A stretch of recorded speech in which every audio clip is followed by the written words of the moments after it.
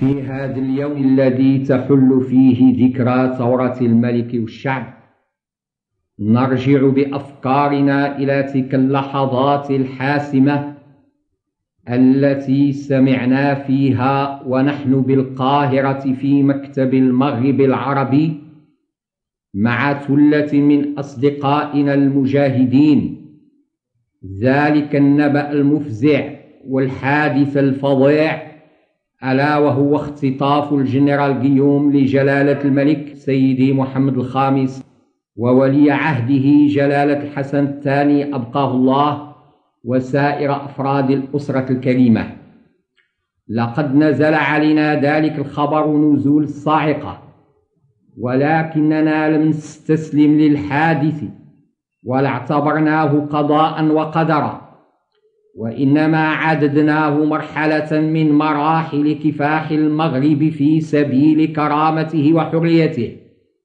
ولم تمض نصف ساعة حتى كنت بصوت العرب أوجه نداء القاهرة وأخاطب الأمة المغربية بضرورة التضامن مع الملك وإعلان الثورة على الاستعمار.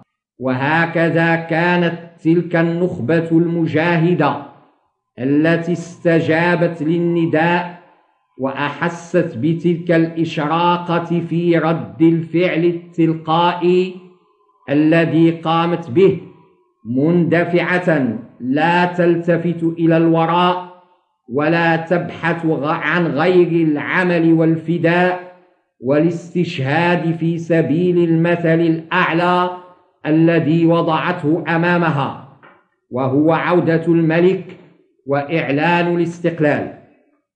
كان علال بن عبد الله شابا من عامة الشعب، ولكنه ملتزم لمبادئه الوطنية، ولم يكن أحد يظن حينما يراه مرارا وهو يقوم مع لجنة التزيين التي كان حزب الاستقلال يكلفها بإعداد الزينة في الأسواق بمناسبة حفلات عيد العرش الكريم، لم يكن أحد يظن أنه سيقوم بأخطر دور في تاريخ الكفاح الوطني، وأنه سيكون أمة وحده وجيشا منفردا لا عدة له إلا عقيدته وتعلقه بوطنه وبعرش بلاده.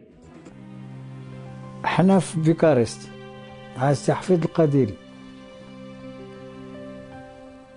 وكان عينو السيارة اللي غادي تجي باش توصلنا لعند شاوسيسكو المحل ديالو فين غادي يموت السي علال الله يرحمه. هو كيوصينا وصية، كيقول الوصية الأولى هو أنه منين نرجعوا للبلاد راك خصنا ما نخليوش الملك معزول بوحدو. هانتوما كتشوفوا الأثار، ها هما داروا به العسكر، ها هو وقع كذا وكذا، ها اتفاقية إفران، ها الاتفاقية ديال تلمسان، هكذا وكذا. ودابا لا بدا خصنا نخربوا ليه، واخا يطردنا نبقاو حنا متشبتين به. خصنا نرجعوا لهادوك الإخوان ديالنا، لأنه واخا ضربونا واخا قتلوا واخا كذا وكذا راه هما الوطنيين، راه ما حدنا هاد الحركة الوطنية مشت حتى البلاد راه ما غادي تمشاش. هذه من المسائل اللي كتبقى عند الإنسان حقيقة، كتبقى شي موقف. هذا الشيء راه حضر ليه السي حفيظ القديري الله يذكره بخير. منين دخلنا للمكتب ديال شاوسيسكو تكلم معاه، تكلم على الملك اولا لانه كانت عنده معه علاقات به الى اخره، تكلم على فلسطين لانه طلبوا منه هذوك باش يتكلم على قضيه فلسطين، وجاوبوا شاوسيسكو بالقبول باش يفتحوا فلسطين. المكتب في ذاك النهار عطى امر ذاك الساعه باش يفتحوه، كانوا كيعملوا المكتب ديالهم تما.